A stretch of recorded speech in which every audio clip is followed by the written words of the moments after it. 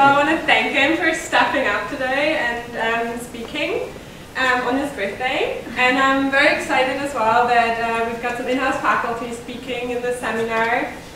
And I honestly don't know where to start to summarize Tony's outstanding contribution to the world's fisheries science. So he was the founding director of the Fisheries Center in the 1990s. He has received many prestigious awards, among others the Babbington Medal for lifetime contributions to fisheries science. He's a founding editor of the journal Fish and Fisheries, and he has worked for the FAO. So his research, as you all know, focuses on fisheries restoration and towards policies improving biodiversity conservation and human benefits. And today Dr. Pitcher will talk about evaluating the ethics and sustainability of fisheries. Please join me in welcoming Dr. Pitcher.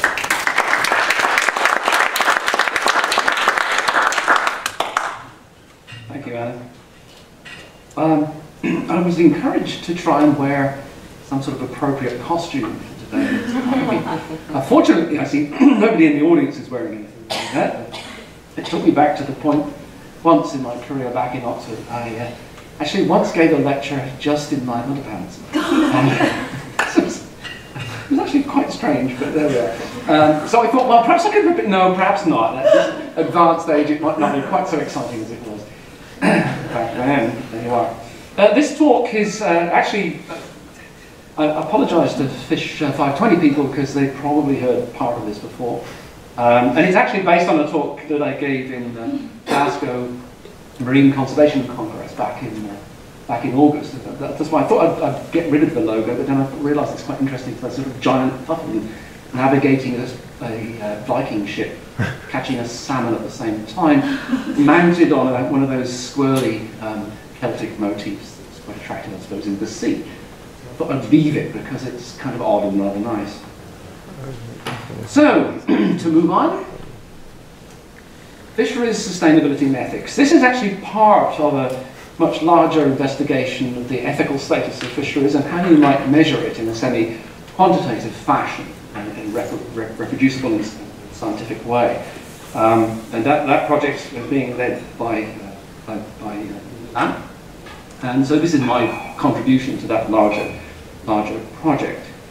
And it's really, this talk's designed to try and test a hypothesis that actually sustainability of a fishery is related to its ethical status. So the hypothesis is sustainability correlated with ethics. And we could finish right now, because you could say by definition that a sustainable fishery is an ethical one and an ethical fishery is a sustainable one. So we could finish the talk right here, but that would be a bit premature. So I've kind of not accepted the by definition explanation. Is there some simple correlation between the ethical status and the sustainability status is what I'm going to address here. And then towards the end of the talk, we're going to look at a more complex way of looking at it to try and unpack some of the indicators of status, both ethical and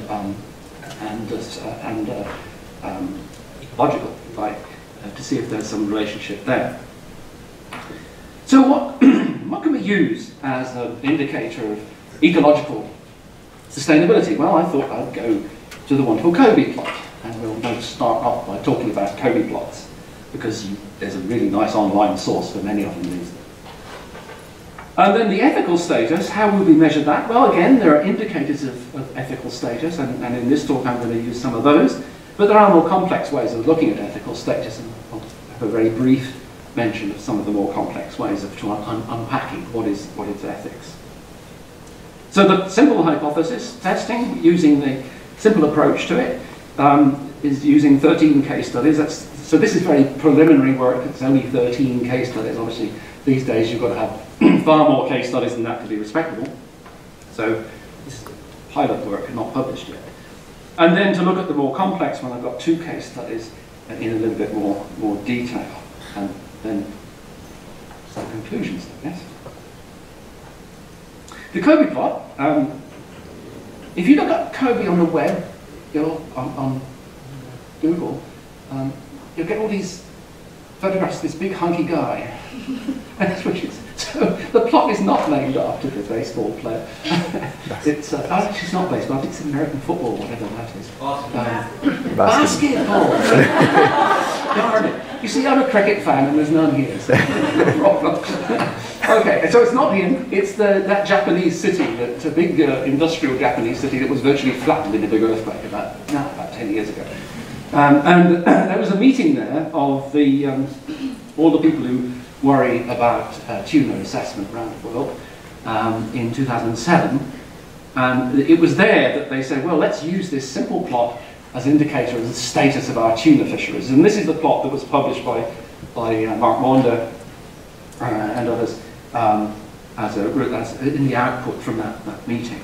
And so what they said is that we should be able to divide up the simple plot, we'll look at it in more detail in a moment, and show areas that are good and areas that are terrible and areas that are intermediate in terms of the sustainability status of the tuna fishery. And you can see there that this tuna fishery this is from somewhere in the Pacific, and it's tracked across from a green area, which is like a good, nice place to be, and it goes up here towards the middle, which is where it's supposed to be for sustainability, and the confidence limits overlap the crossing point here, which is presumably quite good. Although, of course, the confidence limits do actually include some red, which is a terrible area to be in on the Kobe plot. So that was what was published, and it's been very widely adopted by lots of our stock assessment colleagues and others as an indicator of what's going on. So to look at it in a bit more detail, here's the Kobe plot. It plots the biomass of the fish stock that you're looking at against the fishing rate, which can either be catch per unit effort, or it can be fishing mortality rate, or it could be effort as well, actually. It varies in different fish. But, and the two axes go from, as is conventionally the case, from low to high. And so the plot is divided up into regions where, to the left and right and above and below, the point where biomass is equal to the biomass that it would be at MSY, classic MSY point. And that, again, varies a little bit with who's doing it, so whether they take MSY or some other reference point. But basically, whether it's above or below the reference point in terms of biomass, and above or below the reference point in terms of the fishing rate or fishing mortality rate. So that gives 4 quadrants. And this is where it was divided up. This one down here is okay, it's green, nice place to be. This one here is awful. Everything's too low a biomass and too high a fishing rate. And then these two are intermediate. And it varies whether people call this one worse than that one, or whether yellow is better than, yellow is worse than pink. I don't know. And some people colour them the same colour. So there's a bit of argument there. But I've taken this as meaning okay with score in my sustainability status terms. I get a simple score if it's in the green square of 4 out of 4, and awful would be, I think, 1 out of 4 or 0 out of 4. So the complex work that went into drawing that Kobe plot for a particular fishery translates in my terms just a simple score, whether it's from 1 to 4. Bad. So some case studies chosen to try and do this. First of all, I went to the Rand Myers Legacy Database based in Dalhousie, and I struggled with that because I don't speak SQL very well. And then I found that our colleagues down south of the border in Seattle have set up the most wonderful animated website of Kobe plots. In fact, they're animate. You can go onto the web and they animate, they actually jump about and move. And it's like really great fun. And you can get all of the data, you can all the data in tables, and it sucks the data down in CSV files. And so you can actually, it's really very nice. I have some criticism of that site, which I won't mention here unless somebody asks me about it, but it is actually very good. It's the best one I've seen for getting Kobe plots from all around the world. So I chose, for this particular pilot piece of work, just 13 to 15 case studies, and they're plotted here on the Kobe plot. This is the Newfoundland cod, which is very low biomass, but still nevertheless very low fishing mortality rate related to MSY. And the North Sea cod is a contrast where the biomass is terribly low and the fishing rate is still, when the Kobe plot was drawn, was still very high. there's a BC fishery in here somewhere, BC sablefish is in it. Oh, look, it's near the middle. And some so-called underfish fisheries where, like the South African jackman, which is high biomass, low fishing mortality rate. So I tried to choose some points that were in each of the quadrants. This quadrant proved a bit of a problem, but I did the best I could quickly. And I could probably do better later, picking more of these case studies. So that's my status from sustainability in ecological terms. And then the ethical status, well, that could be done from some sort of synoptical ethical analysis using ratfish or the matrix, the ethical matrix, which is another way that's been used to try and evaluate status. At the moment, those two are probably going to be merged by Mimi, which I haven't done it yet, so I couldn't use that. So mainly in this talk, I'm going to use some of the surrogates for ethical status, which may or may not be good. The best one, I think, is the one published by you. But surprisingly, yeah, the best one's published by me, right? So that is compliance with the United Nations FAO Code of Conduct for Responsible Fisheries, which we published in 2009, I think. And that is the result of 42 questions. That's a good, nice number. 42 questions which cover the Article 7 of the UN Code of Conduct and expressed compliance with that code. And of course it is an ethical code because the Code of Conduct is by definition an ethical code. So, and in fact, if people really complied with it, the fisheries of the world would be a wonderful thing. They don't. So that their score and compliance score turns out to be quite a useful index of their ethical status. And then you can do a quick and dirty one, which we did, which isn't published, good enough to be published, but we've done a quick and dirty one for various places. There's a Fisheries Management Quality Index published by Camilla Mora, and I think I discovered I was a co-author on that, so I better not say that it's a bit dodgy. But and then there's a wonderful corruption index published by Transparency International. It's a US agency that, well, we think we know who funds it, but it claims to be independent. And it's used by business people around the world to discover, if they're going to do business in a new country, they look up the corruption index to see how much they might have to. Local costs, as they're called, might come in. And there's also an even worse thing run by the CIA called the Failed State Index. Syria doesn't do very well right now, but Canada doesn't do as well as you might think, actually, on that score. Have a look at it. There's also the Governance Index, quite a complex index, which is the average of 6 sub-indices published by the World Bank, and that comes out, I think, every 2 years. That's updated. So these are all surrogates for the ethical status of the fisheries in that country. Some of them better than others. And just to show you that if you take the UN Code of Conduct compliance score on the horizontal axis and plot it against the quick and dirty ethical status score that we developed, then you can see there's a very high correlation. It's about 80% COD, so that's actually quite good. Unfortunately, this score is not very independent. So let's proceed to see if we can test our hypothesis using initially the Kobe plot. I'm going to use the standard Kobe plot. I'm going to use other things in a moment, but just go with the basic Kobe plot as originally published. So it's got these 4 status areas that a score depending on which quadrant they're in. I'm not quite sure what this white line means. I think that's a mistake. It's not. We don't mean that there's a little corridor in there that means you don't get any score at all. It's just a glitch in the PowerPoint. So we can plot our data on top of that, and there they are. So you can see, I was quite generous. I gave, if a fishery was on the borderline, I gave it the better score. So it was kind of generous, right? Now the ethical index is, the Kobe quadrant is going to determine which coloured zone you're going to be in. That's plotted against the various ethical indices. And so here they are. We've got the the quick and dirty ethics score. We've got Camilla Morra's management quality score, and we've got the code of conduct compliance, and you can see that there is no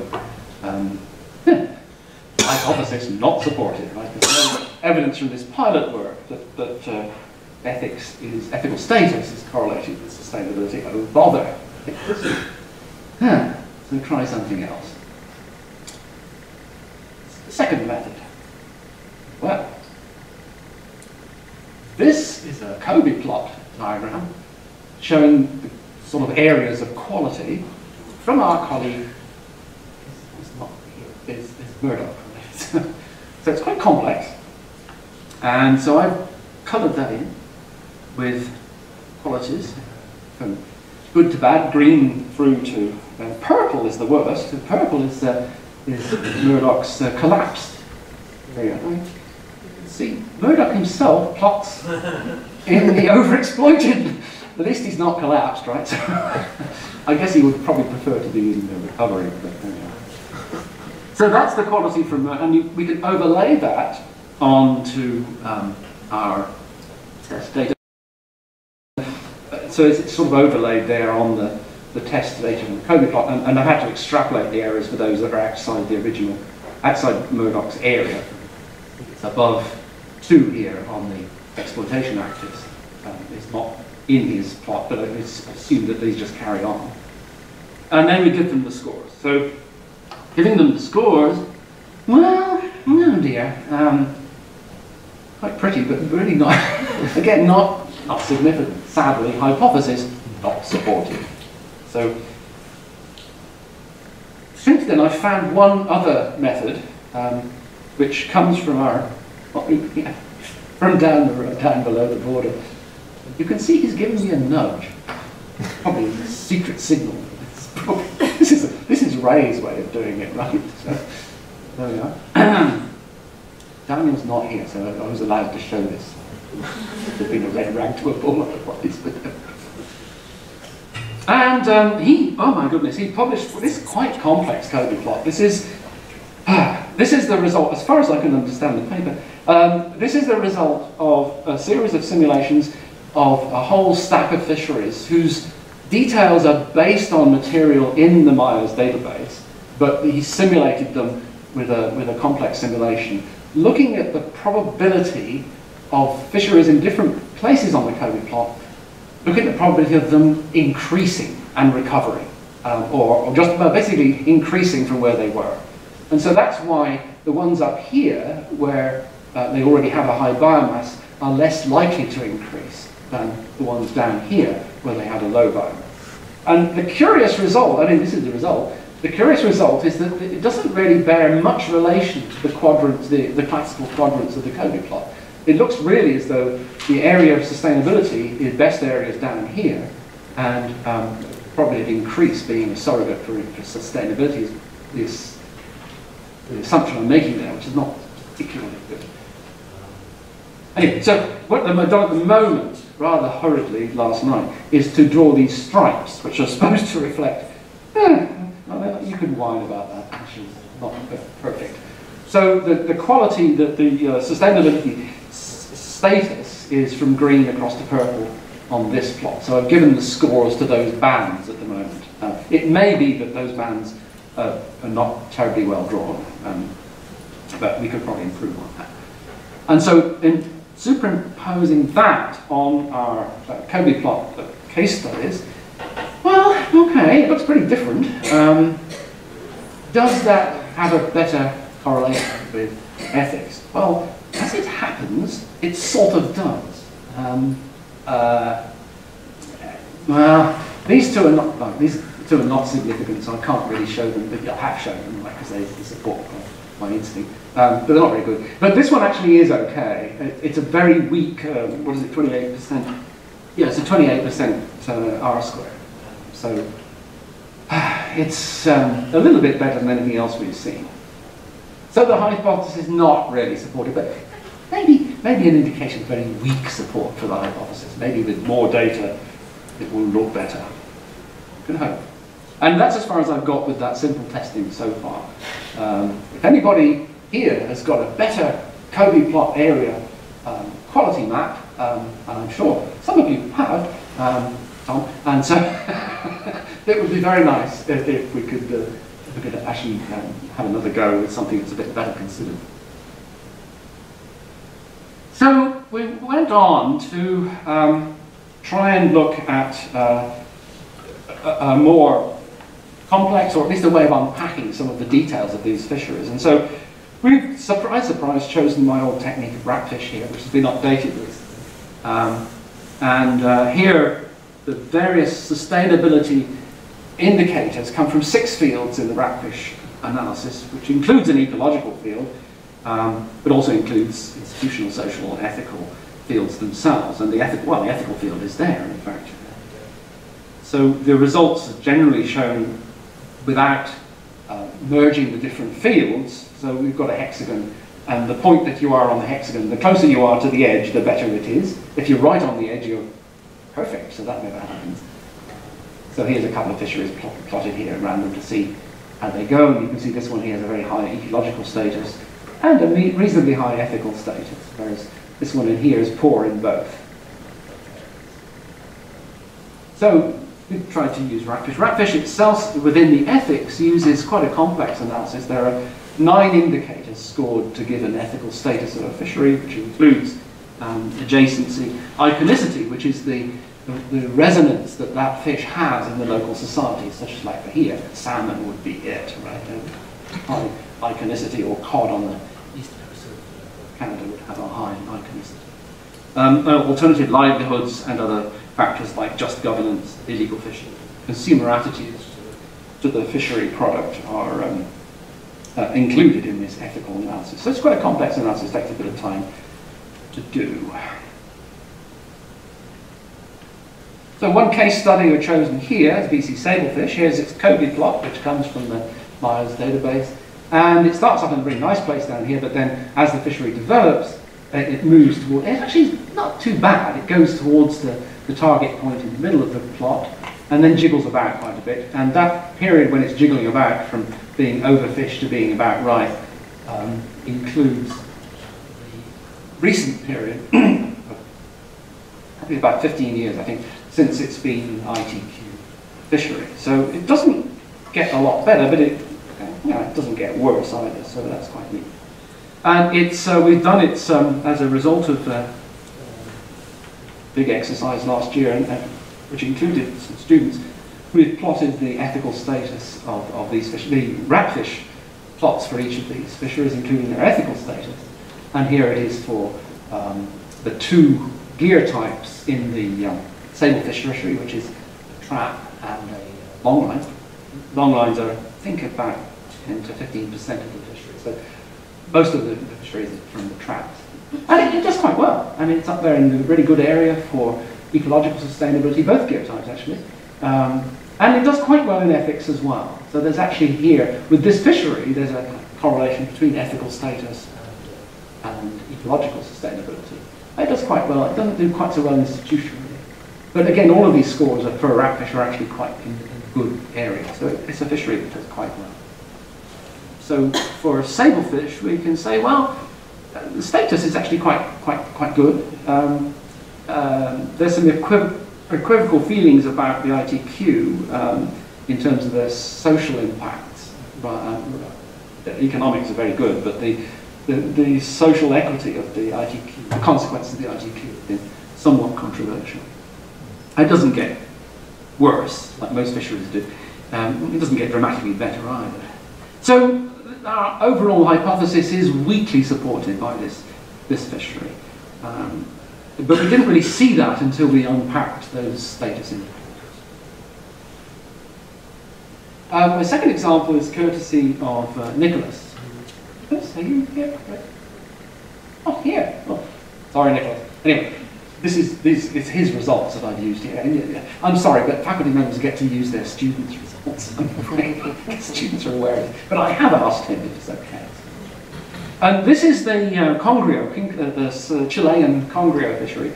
It's usually mistranslated as congrio. This is not a congrio, it's a kinglet, a deep water fish related to the hakes, but it's not a hake, it's a separate family. And there are two big fisheries for kingklip in the world. One is in South Africa that's almost collapsed, and the other one is in Chile. Oh, I think there might be a New Zealand one as well, a small one. The other one is the main one is in Chile, and that one has been overfished, but it's not too bad, it's still there. And what Nicholas did was to decide to look at the status, both ecological and ethical, at the beginning of the Chilean dictatorship and in the present day. So we had two neat periods. We had a military dictatorship imposed by Pinochet. This is the day after he murdered the then president of Chile, funded by the Americans. And what they did, these guys are still alive, but what they did was to leave heaps of dead people at every bus stop, which is like, whoa. So the population was seriously encouraged to comply with whatever Pinochet wanted. And Pinochet actually owned a lot of fisheries in the end too. And then after that, there was a wonderful period after 1989, I think it was, when Pinochet actually was forced to step down and democracy was established. And this, I think, is the present-day president is a lady. I think her name is Bachelet. And so Chile is a very different place now to what it was under that awful dictatorship. So the Congo fishery for the kingklip is actually part of. It's one of the valuable bycatch species caught in the southern hake fishery, which is largely a trawl fishery, although there is a longline sector as well. So the data for the kingklip is not easily available. The data I've used as a surrogate is the data for the hake fishery, which is one that is the actual target. So we've got a Kobe plot for that hake fishery, kingklip by surrogate, and you can see that it actually started off like most things in the green quadrant, and then shuffled rapidly up here. It's heavily exploited, but it's been trundling along and is still overexploited, but not drastically so. It's not gone, the biomass is not shot right down here. And the hope is, the assumption here is that this hake plot actually is a surrogate for the kingklip plot, which is not perfect, but it doesn't look too bad as the moment. If we look at its ratfish for the two periods, then we get a different kind of story. This is the ratfish analysis for under military rule, under Pinochet dictatorship, and this is the ratfish plot under democracy. You can see some quite important changes there between the two. First of all, the ecological status scores less today under democracy than it did under the dictator. Oh, that's interesting. The social status, again, scores less today than it did under the dictatorship. And why would that? Well, the institutional status is much better. The economic status also has gone down compared to what it was. So that's it. The institutional one is easy to explain because since democratization, there's been all sorts of effort put into the management of the fisheries to extend the governance to small-scale fishers, to local communities, and to far more groups of stakeholders than it ever was under the dictator, if the dictator just told them what to do. He didn't. What he told them to do was actually quite good because the ecological status has gone down as a consequence of having all these extra stakeholders, which is kind of a bit not quite what you wanted to see, I suppose. Economic value has gone down, and the social status is an interesting one, gone down in democracy. I don't know what that really is, but Nicholas's suggestion is that people today are much more argumentative, there's more social conflict, because everybody has a say. Whereas in the old days, people with different political views would come together as allies because they were all fighting the dictatorship. So it was kind of better for social cohesion to have a common enemy that you could unite against. Well, that's one more. So there we are with the kingklip. So again, the hypothesis here is not supported at all, that the ethical status actually is not correlated with changes in ecology or in some of the other indicators that we've looked at. But you don't see that unless you unpack these different sectors and modalities. So, conclusions are, fisheries sustainability and ethics. Well, hypothesis not supported yet. I put the yet in because we're still working on this, right? The analysis clearly needs refinement. The Kobe plot is not so satisfactory as you might think. It's not, certainly the simple version of the Kobe plot is not working at all. More complex analyses using the Kobe plot of ecological sustainability status need to be developed. But you don't really see any of the interesting issues until you unpack both the ethical and ecological status fields. So in fact, it's another example of ugly facts flying in the face of elegant hypotheses. Thank you.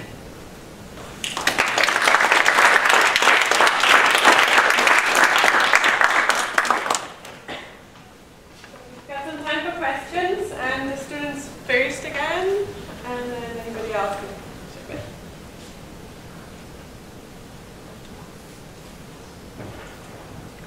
If no one else has a question, I just, if you have the hake data for the Chilean case study, why didn't you do a study in the hake fishery?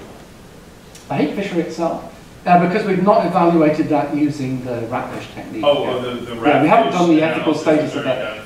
Yeah, the ethical status of the hake fishery would be an interesting study, sure, but it's not done yet.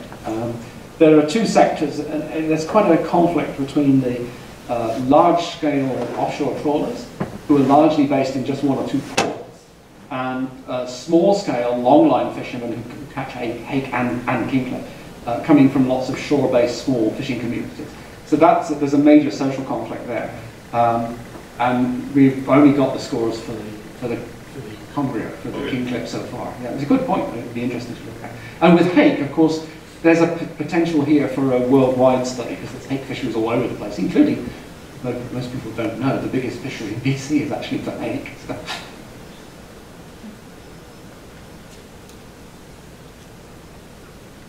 When you were looking at the ecological stats of fisheries, I'm just wondering if you were just looking at the ecological state of that actual fish stock, or if you were looking at other fish in the same area. Yeah, that's right. That's a good point.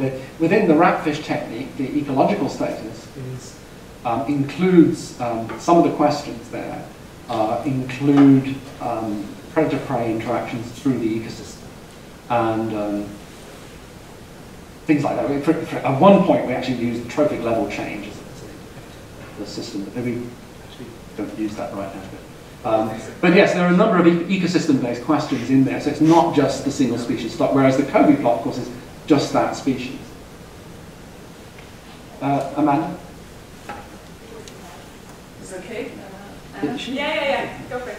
She told me not to, Anna told me not to move. I have to stand here, you see. If you go away, you can't hear.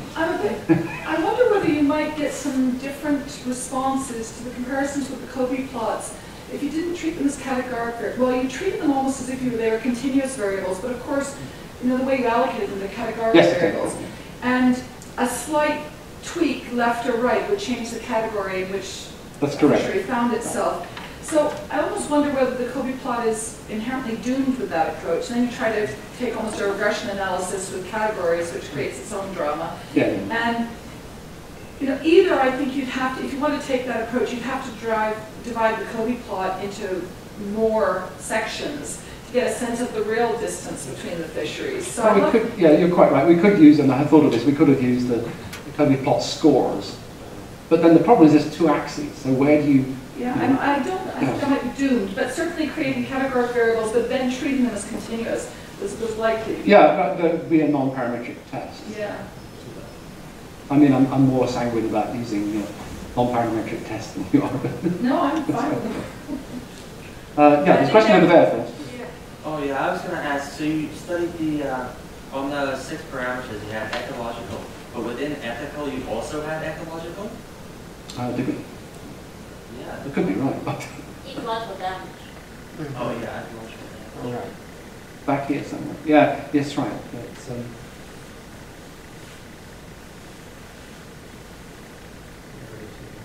yeah. Ecological damage, yeah.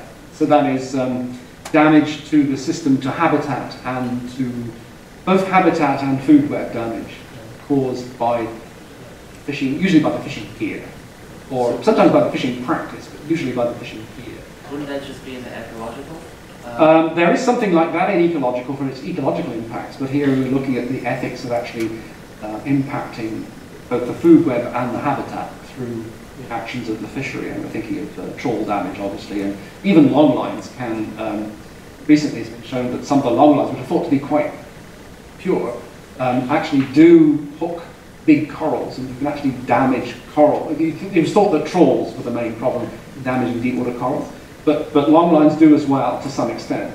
That's been recently shown. So we're thinking of that kind of damage to the system, which leaves the system less able, presumably, to continue to fulfill its expectations of humans in exploiting it. So that's why we thought it was ethical. Some aspects of that are ecology as well. You're right. So it's kind of a follow-up to something Amanda said, and also just a general point. So as an example, I had to review a bluefin assessment recently. Over time, what happened in the Pacific is that UMSY, what you've got on your y-axis, and BMSY, what you've got on your x-axis, change a lot over time. Because MSY, and maybe some people may not know this, is specific to a regime of fishing, like an age selectivity, a natural mortality rate, a recruitment scenario, all these things which are time dependent. So there is a different UMSY and BMSY over time, and it changes a lot. So it's not fixed. So whenever you see one of these plots, it is contingent on people saying in 2013 fishing looks like this forever, then this is what UMSY and BMSY. So it's a very changeable thing, and I'd just like to hear you comment on that. And also, that's something Amanda said. Although the categorizations, they're categorical, these bits, but you could, in most of these assessments, that line is a big smudge of uncertainty. So you can say, anyone state what the probability of being in any one of those quadrants is, and that turns it into a quantitative metric. So in the case of your study, that's right in the convergence of those four sectors, it could say that although it is technically most likely to be overexploited, and it's 25% more or less in each quadrant. And that has huge implications when you get into it. Right, so actually what I'm saying, there is a way of dealing with it with the assessments. Anyway, I want to hear what you say about the uncertainty in these things and that kind of I mean, the uncertainty is there, and my feeble attempt to compensate for that was to be generous about where the point blobs sat, but because my blobs are really big, but deliberately so, big sort of sludgy blobs. But yeah, I mean, the Kobe, the original implication of Mauder's plot is that it's kind of fixed, and obviously that it's moving about from week to week, I suppose, certainly from year to year. So that's a bit of an issue with that technique. I mean, I don't know how I'm not quite sure how you It's a problem with deal with MSY. What's ethical today could be grossly unethical in 10 years' time, depending on how you change your fishing regime. And that's the problem with the whole concept of MSY. I agree with you on MSY. I don't like MSY. All I was, but it kind of stuck there in the literature. And people like Pam Mace keep telling us, writing papers saying how wonderful it is to use as a reference point. Oh, so yeah, I prefer biomass targets myself. Yeah, but if you've got suggestions about how, what relatively simple analysis would give a better quality score, then that would be very helpful. And something that's time-based, like if the Kobe plot is shifting year by year, then you should relate it to the year you're interested in, I guess. But then that means you've also got to make future projections, which is a bit of an issue. They all have all sorts of uncertainty all over the place. So the second question I didn't understand. The second question was just, it wasn't a question, it was just that's why I didn't Amanda's point that you can get a quantitative score even though they're qualitative, they're categorical. Yeah, right. Point taken. One more question. The forest of Katarina had her hand up. Okay. Maybe we can squeeze it in a second. Okay, I try to be very brief. I'm just like, it makes really a lot of sense to me that the Kobe plot and the results shown by the Kobe plot doesn't really relate to ethics that much, because it's like an intrinsically ecological and narrow view on stock status. And fisheries is much bigger than just was decided on fishery this year. Absolutely. It might change, from, as Tom said, BMSY and UMSY are variable over time. But if you, I don't know, an idea would be like to flip the results and say like, this shows how the code plot doesn't relate to the ethics and how we might need to develop other indicators to consider as well, instead of, I don't know. Yeah, I mean, there is a whole issue about the hypothesis, really. In terms of management, it's quite interesting because the attempt is being made to relate ethics to sustainability in some way, because if you're going to get policy people to listen to you, you have to be able to make pretty hard arguments. And to wave your hands about and say, this fishery is culturally important and blah, blah, blah, blah, unless you're in a country like Canada where, like for example, First Nations laws are in place to favour First Nations culture. Many countries are not like that. And so to try and get policy people to listen, you have to have quite hard-nosed arguments. And that's why a lot of people in the past have gone to economics and have started talking cash, because politicians listen to cash, right? And you can do that, but we were trying to broaden that so that there is a more tangible case to put in place to policymakers saying, this is important because your fishery will not be as good in the future if you don't include the ethical considerations. And it may not work. I mean, you may be right. We may fail. I don't know.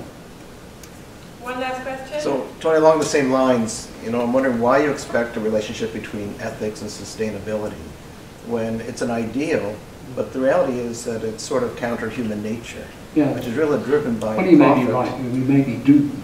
So we talk about it in a theoretical room, maybe what we all want, but the bottom line is making money, and that often doesn't involve ethics. Well, in terms of sustainability, long term, maybe it does. That's my feeling. Or maybe it should. If we can measure the right things, and we haven't got the head right. John's got it. Just one quick question. That longline fishery on the Chilean King Clear, is that a targeted fishery or is it bycatch? There is a small-scale fishery in Chile which targets congrio. The reason is that congrio is actually congrio chowder or baked congrio, but it's actually a national dish because the famous Chilean poet Neruda wrote a poem about congrio chowder or whatever it's called. Ode to the congrio. Yeah, so it's in everybody's head. It's like salmon here, like a big deal. So there is a targeted fishery for it, and that's mainly from that small-scale fishery, which is quite interesting. Okay, thank you, Tony. There will be cake in the lobby for everybody